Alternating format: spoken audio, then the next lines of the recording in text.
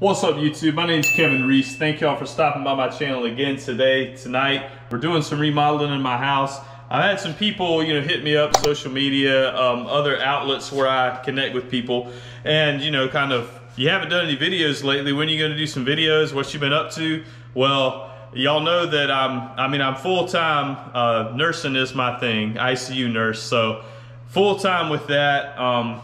A lot of my time has been spent lately in my house renovating, and tonight I want to take y'all along and just kind of show y'all the process and some tips that I learned from working with a general contractor. So before I went to nursing school, I worked for a general contractor, great friends with him. I learned a lot working with this guy. So this video is not aimed at I wouldn't say this video is like aimed at professionals for helping them. It's more so just a vlog, just like an evening in my life here of what I'm doing with the house.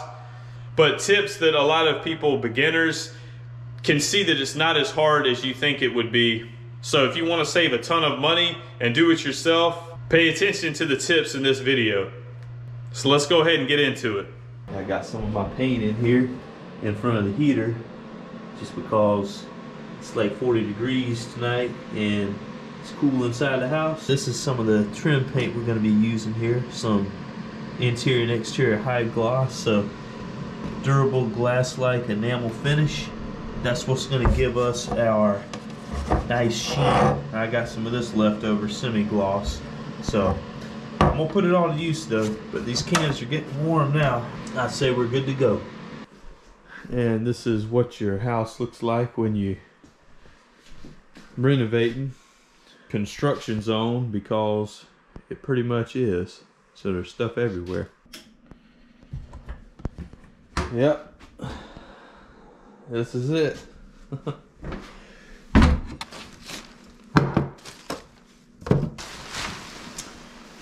Alright, lights on. So I got the heater up here going. This helps keep the temperature, everything nice up here. So keeping everything good and warm. So this is gonna make sure that our surface is decent, because like I said, it's cold outside. But what we got going on right now, I'll take y'all here in this bathroom, this front bathroom. So everything is primed. It's a little shot here. Did some drywall work here on these corners. Took a lot of work, a lot of time, but looking a lot better. So walls are primed. I've just done one coat of primer. These had wallpaper on them. I pulled them off, cleaned that, used some fabric softener. That's a good trick to get them off. But already done that. I've done some mudding in here and some sanding with some 120 grit, and so it's fairly smooth. It's all in pretty good shape. And big thing, like my boss told me, when I used to work for the contractor, he said, make sure the big thing, he said, make sure it's sanded good where people can feel. So walk along the walls, we'd walk along the hallway, walk along like this, feeling up and down. So, you're gonna sand where people are gonna walk up and say, oh yeah, that's really nice. So they can feel it and say, hey, that's a really nice job. But done a bunch of mudding in here. This was a spot right here. You can't even really tell now, which is what we want. But me and my buddy had to move a couch out of this bedroom. I just finished this bedroom up in there. So moved the couch out and banged it here into the wall. And I put some nice holes there, but those have been patched up with some mud. So what we're gonna do tonight is, I also had to do some popcorn ceiling repair. And that popcorn ceiling repair, I use some of this stuff right here, this Homax ceiling texture easy patch. So it's kind of not as messy as doing it by hand, which I've done that before, but it got the job done. So we got it patched up.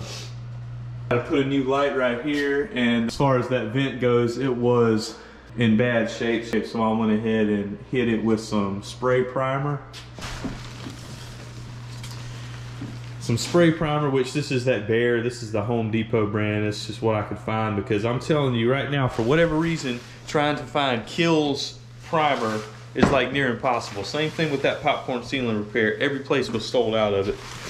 So, but that stuff really works when you're hitting places you can't really get with a brush. So like that vent was a great spot, a great example of using that. Also, a cheap way to do it, and you wouldn't really even know, but some of these switches that were worn, I hit those with some of that primer, and I've got some paint that I'm going to spray them with also, just like some gloss, high gloss paint. Same thing with this outlet cover. It's old and it looked like it was in really bad shape because this bathroom was smoked in previously, and so it was just yellowed. So cleaned it, and then you wouldn't even be able to tell if you didn't know. So when you put a white outlet cover over that and two white covers over here, that stuff's gonna look brand new, y'all. This door here is primed up and ready to go. So I've done 2 coats of primer on the door, and you know, trim in here, the door casing, all these have had 2 coats of primer put on them. And like I said, the ceiling's been repaired. Some of that popcorn, you can kind of see where it was, but you have to keep in mind when you're doing this stuff, when you're looking at it, going over it with a fine-tooth comb like this, you're gonna look at stuff that people are not normally going to see. So it's something to keep in mind. Also, you're not gonna be in here inspecting it like I am right now with these 2 huge LED lights. It's not gonna look like this normally. So a good rule of thumb is if you can get it to where it looks absolutely jam up and looks great under this lighting. Normally, I mean, a hall light, you might have the bathroom lights on or a light on here in this den or bedroom. It's not going to be, the defects are not going to be that noticeable. So that's a big thing to keep in mind. All right, so I'm going to take y'all through this process real quick. We're going to hit this trim in here with some of that trim paint that I showed y'all, and what that is going to do, right now you can see it's primed. So it's just primed with the, and I used Kills 2 to show y'all what I'm talking about. So I use this Kills 2 primer, and which is great. It's what I could find at the time. Going over the walls in that bedroom, I needed some heavy hide formula, so that's why I went with the Kills 3. And from my experience, the Kills 3 is your premium primer, and I use all latex stuff just because it's so easy to use, and the cleanup is so much easier than oil-based.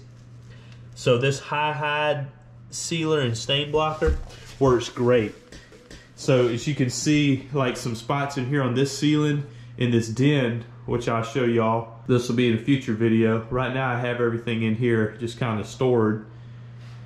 But you know, you're gonna want ventilation, so when I start painting or doing any drywall, that a window goes up in whatever room I'm in, and that fan goes on.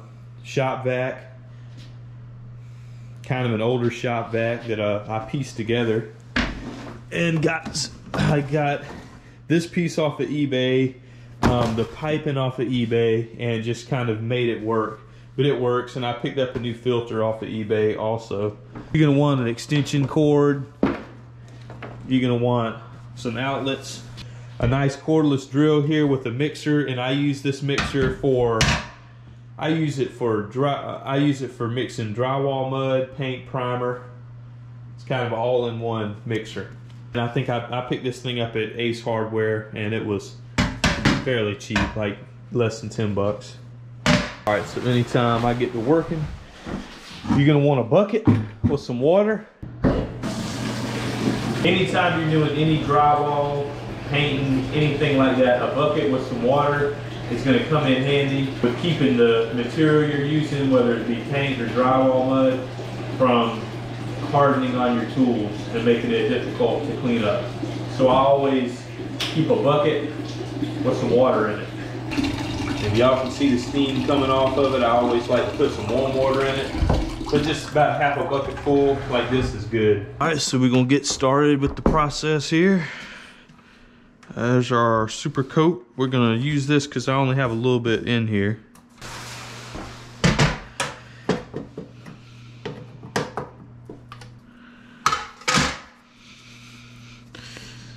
Pop this bad boy together.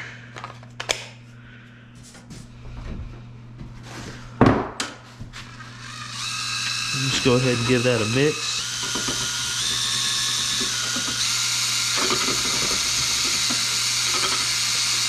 Give that a quick spin.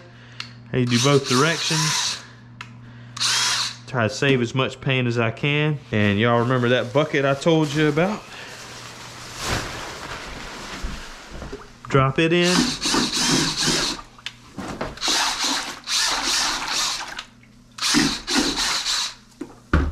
And I'll leave that in there like that. And if you don't have one of these, I highly recommend you pick one up, because they make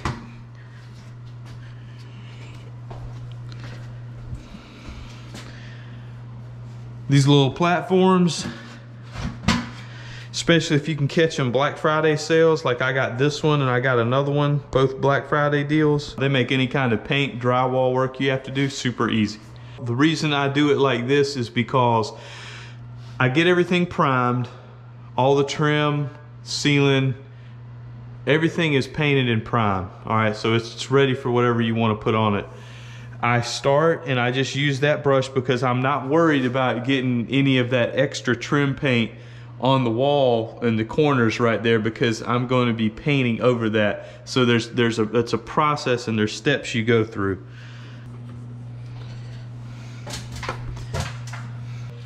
Start here in the corner and you can kind of see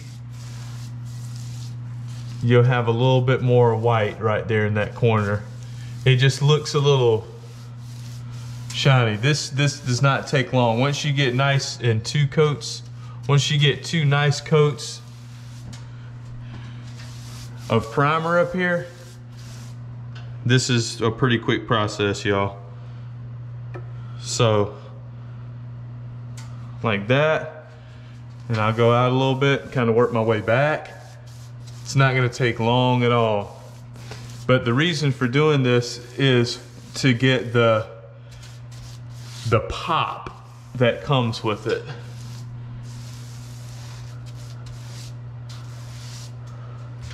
So see, you may be able to look here and see a little different.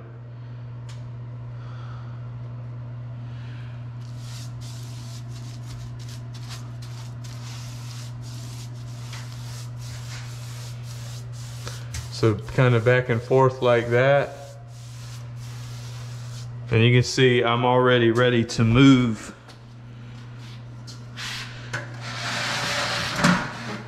my platform.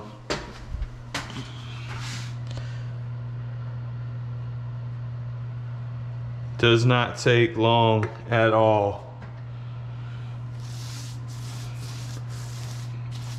And you can kind of see, it's hard to see, probably even harder to see on camera. That's one of the reasons you use big lights like that, because it helps show, you can see the shimmer of the wet paint, so you can see it glistening, and that's kind of how you know what you've, especially when you're dealing with everything white like this, you kind of, you know, you can't really tell what you're looking at. So here, maybe with the light better, you can kind of see there. But this is what's going to give, this is what's going to give the trim that nice pop.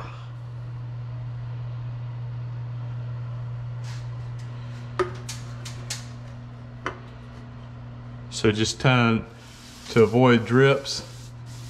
Like I said, it does not take, once this, you'll find with primer, and it just kind of soaks up the paint.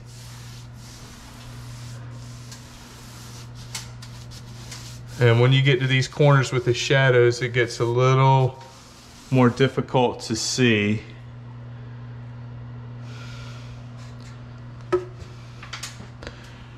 Especially back here.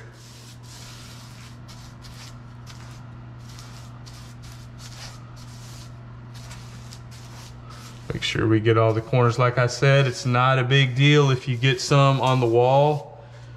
Not a big deal at all, because we're going to be painting there and cutting in anyway. So just like that. And we've almost made our way all around this little hallway.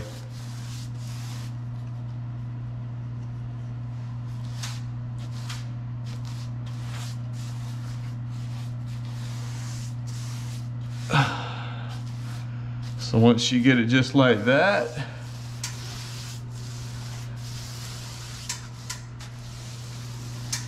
that's it. So you can see, and that shimmer, when you get the gloss like this, that is what's gonna give you that pop. So you can see, that's hard to see because it's not dried yet, but so like this trim here around this door casing, you can see that if you can tell the difference, and it's primed, it looks super white, super nice, right? And you look at that up there, you can already tell a difference between this and between that trim up there. Subtle things, little changes, but they make a big difference. So when that dries, this is gonna look great. Same thing with this door casing and the trim. So you just go up and down like that. I want to show y'all around the bottom here. You can notice that I didn't really paint a lot. That's because I'm going with hardwood floors in here. There was carpet, which was a popular thing back in the 90s, early 90s, when this remodel was done at that time. So what I'm doing here is I'm going to be cutting this door casing up, probably depending on the thickness of the flooring that I'm putting down. I'm going to be cutting that door casing all the way around here anyway, so I'm not really concerned with that at the bottom.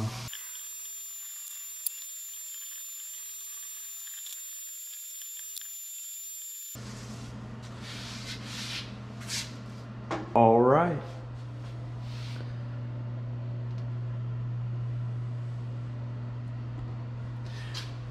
Nice coat on the door casing here. You see you got a little shimmer right there from the light. All right, so now what we're gonna do, same thing. I'm gonna hit this door casing here. We gotta use a pretty good bit. I'll probably end up using the rest of this can once we get here to the door. So we're gonna hit the door.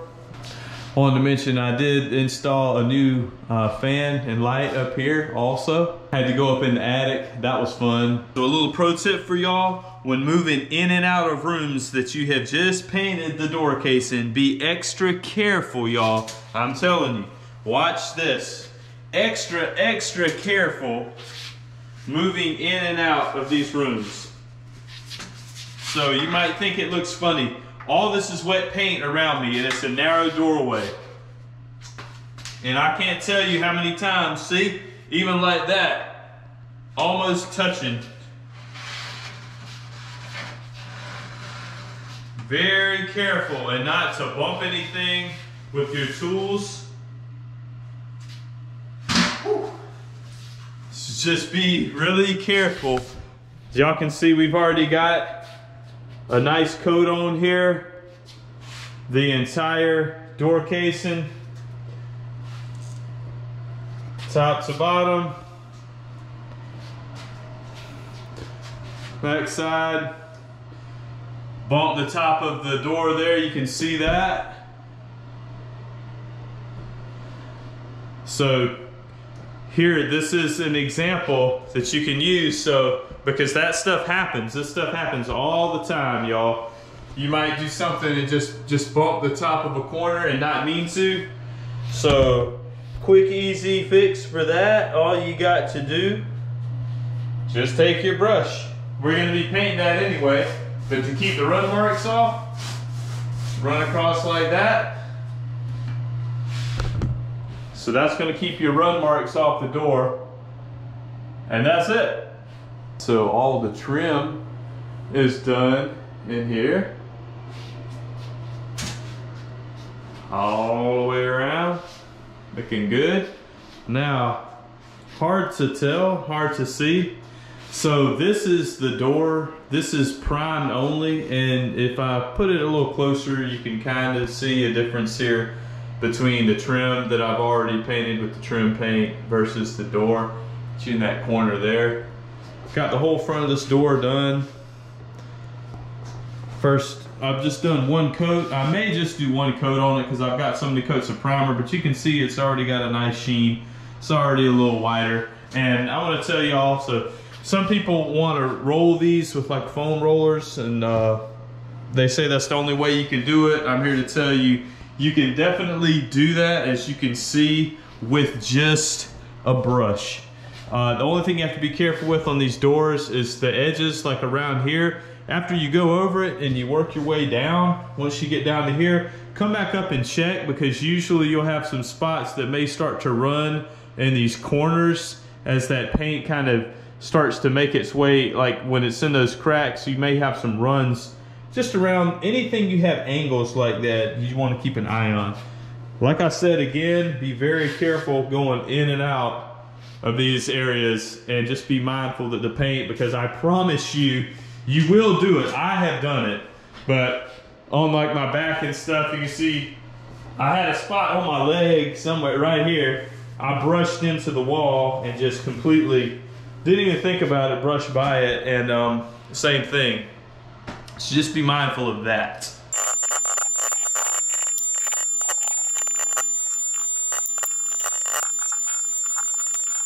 So the door's done, but I want y'all to look right here. You can see you've got some runs right there, and you've got a run right here and right here. You got some at the top here. So with your brush, kind of go over everything.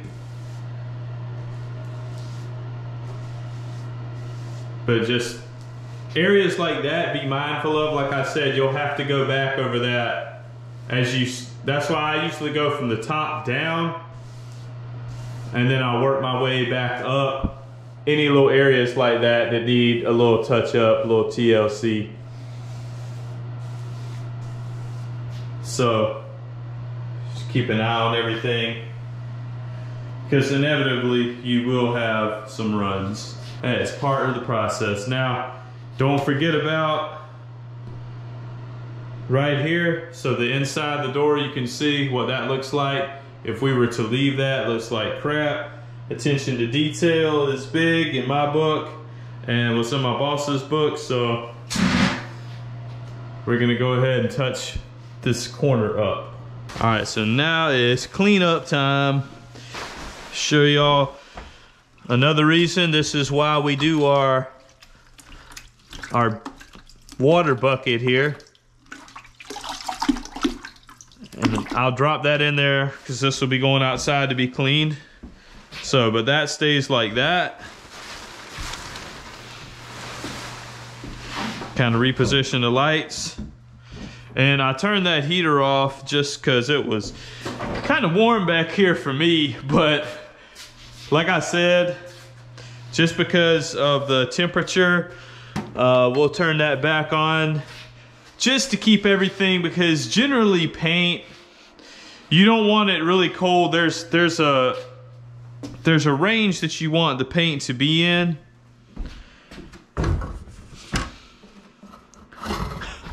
As a matter of fact, most cans will probably tell you so. Coverage, use, priming, surface prep, application. So right, it'll tell you right here, apply full coat, apply only when surface air temperatures are above 50 degrees. So you want it above 50. Like I said, y'all, it's cold. It's been like down in the 40s. So it's 40, it's below 50 for sure outside tonight. So I keep the heater up here just to keep things warm.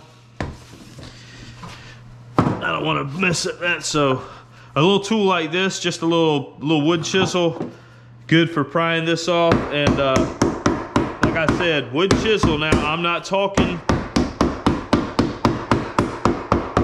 hammer that back in, make sure we protect that paint, keep it sealed.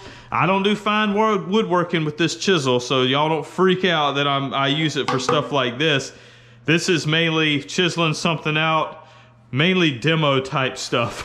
Trim paint is gonna be right here. Now, we are done with trim up here for right now. So you can see this is starting to dry some. It's got a nice sheen to it. And the good thing about that trim paint with that acrylic is that it's gonna be easy. If you scuff that or bump it or you get dirt or something on, you can wipe it off and it'll just come off very easily. So that's one of the pros to that. So everything's good. All right, so I usually, when I'm done with my mixer, I just kind of spin it off like that and let it dry. I usually pull the battery out of all my stuff. So we'll set this right up here. All right, so as far as the cleanup,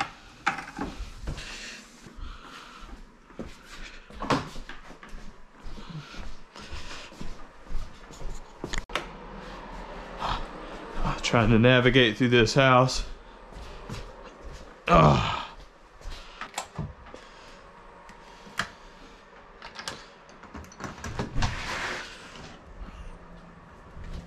right. Like I said, it's cold out here. Okay, I'm gonna take get some music going.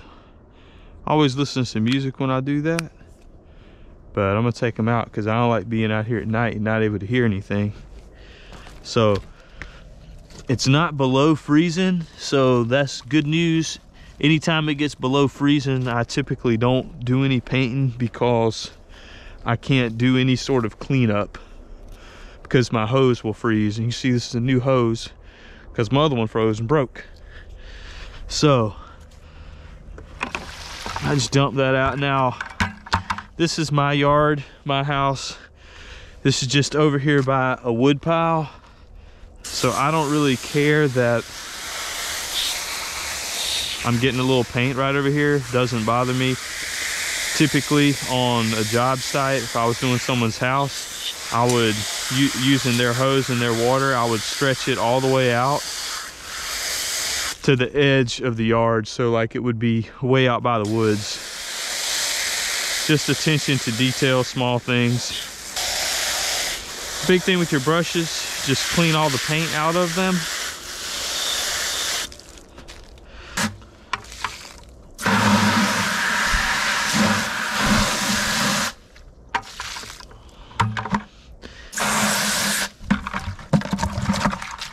So just keep everything nice and clean. Just take care of your stuff, guys. Take care of your tools, they'll take care of you. It's the old saying. Sometimes I'll take, if you hold this up against something and put some pressure on it, makes it real easy to clean. Y'all can see you still got some paint in there.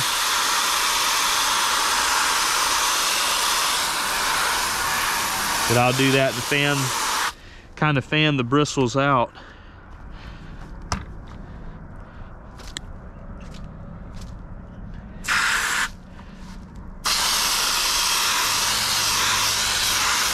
You can see that's a lot better than it was.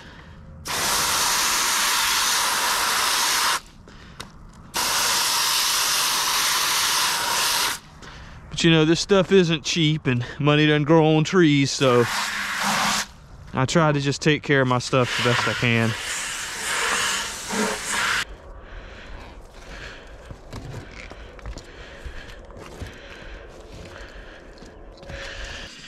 All right, so once we're back inside with the stuff, I don't leave that in there. I'll set it out on top of something, let it dry. So edge of a paint can like that. That way it'll dry. Don't ever leave your brushes in water. I'm Kevin Reese. Thank y'all for watching this video. I'll catch y'all in the next one. Like, comment, subscribe.